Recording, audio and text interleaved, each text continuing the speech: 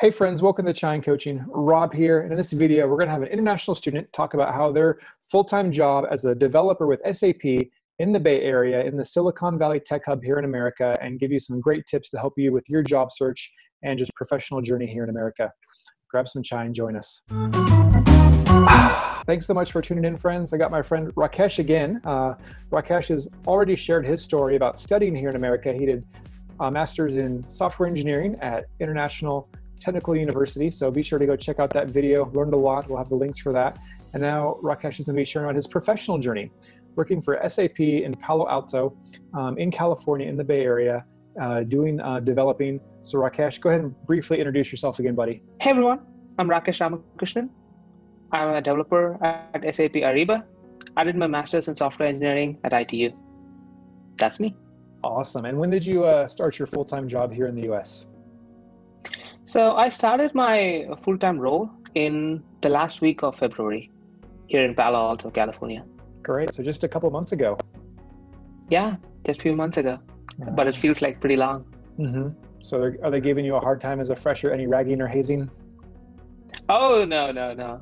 So it's like my team is kind of pretty cool because like this is my first time like into the system. Mm-hmm. So and the system is like pretty complex and like there are a lot to learn. So my teammates are super helpful, and like every time I go to them, like they'll sit down with me and explain to me. But right now with all this work from home situation, it's kind of hard, but still like they're spending some time with me so that I can keep up pace with them. Awesome. Well, before we talk about how you got this job, do you have any prior work experience, or did you do any internships during your master's before starting with SAP? Yeah, so back in India, after I graduated from my undergrad, I worked as a software developer for about a year. And then once I started my master's degree, I did an internship for 2 trimesters in a company called J Global as a NetSuite developer. And so I was doing that until January. And then in February, once I graduated, I made the switch. Now, what everyone wants to know about is, how did you get a job? What were the things that helped you, or what was kind of your story to get this job with SAP? So with SAP, I would say the process is pretty simple. You just do an application either by yourself or through a referral, and then the recruiter reaches out to you, and the recruiter will be the one and only point of your contact.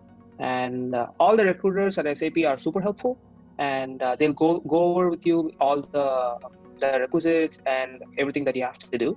And then for a developer role, it will be that you'll have 3 or 4 rounds of technical interview, and then you will have a final conversation with the recruiter regarding the package, and that's about it. Awesome. Now, did you have any referrals, or you just did an online application? So for this role, it was my online application, and I just applied online, and the recruiter reached out to me, and the same process all over again. Rakesh, I mean, obviously today, day-to-day now is a little different, not going to the office, but just tell people a little bit, what is it like being a developer, for a big tech company in the Bay Area? What's it kind of like, working here in America in a full-time job with SAP? If the student doesn't already have prior experience in India or from the place where they're from, I would say everything will be kind of new to them. The way an enterprise works, the way the systems work, the way the platform is coded, it'll all be new. It was new for me, even though I had a year of experience back in India. So there'll be a lot of learning, more learning than my master's. And the actual effort you have to put it here, because like in master's, you study, you get good grades, and that's about it. But here, that's not how the case is. Most of the time, the problems that come to you are unique in nature, and you'll have to sit with the problem to find a good solution and then come up with the code. So most of the time, you don't directly go to the system and start coding. It's more analyzing and then see the core of the problem. Then the final step is the coding process. So before you even start, start the job, you should know that preparation and getting your basics to the teeth is what important to get a good role in US. And what kind of project are you and your team working on right now? So we are in a sourcing product called Ariba sourcing, and it basically helps the manufacturing firms and other enterprises to source their materials. So we have something called BOM, bill of materials. So we handle those scenarios. In 2 words, it's just an ERP product which helps enterprise companies. Fantastic. Real quick, our chai question for this video is, do you know what SAP stands for? Rakesh is not going to tell you. If you know in the comments, let us know what SAP stands for. I've got friends who work in SAP in the Bay Area, back in India, and all I learned about is they're the biggest company that you don't really know, but works behind the scenes and runs everything else, right? Yes. So yeah, let us know in the comments what SAP stands for if you guys know. If not, maybe you'll find someone else with an answer for that. So Rakesh, SAP, one of the big famous tech companies, obviously originally from Germany, but also known here in America. What tips would you want to give to people who are looking to get in a tech or development kind of role, especially in the Bay Area or one of those big name tech companies here in the States? So if your goal to get into a developer role in a tech company, the first thing that you'll have to master is your basics. Forget about all the fancy stuff. Forget about all the fancy frameworks, packages, and all that. Forget everything.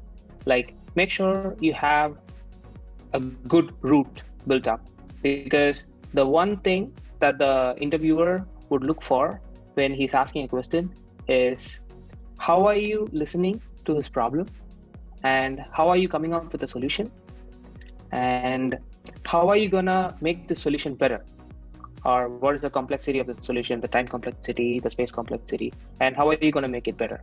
So you can do this with any language. So most of the time when I speak to my other students that I went to school with, they'll be like, okay, so the requirement is in C#, the requirement is in Java, I don't know Java, I only know Python. It doesn't matter, because the programming language can always be learned. It's only a matter of syntaxes. You can always learn those syntaxes. It's gonna take you like hardly a month to learn those syntaxes. But what you can't learn in a month is your data structures, is your how are you going to design a system. So those things, the design methodologies, so those things that they require more practice and they require more learning. So work on those stuff, the data structures, the design, and the principles behind those designs. So that's what you'll have to work on. And what you'll have to do is, like, you'll have to work on those competitive programming. I can't stress it more. This is one big thing that we'll have to work on, because competitive programming is what all the companies are going to ask in your technical interview. So work on this competitive programming. There are so many sites out there. There's HackerRank, there's LeetCode, there's HackerEarth. So go out there, search for those websites, and then start coding. Yeah, we'll have the links in the description for those as well. Yeah, we've shared those before. Those are great training resources.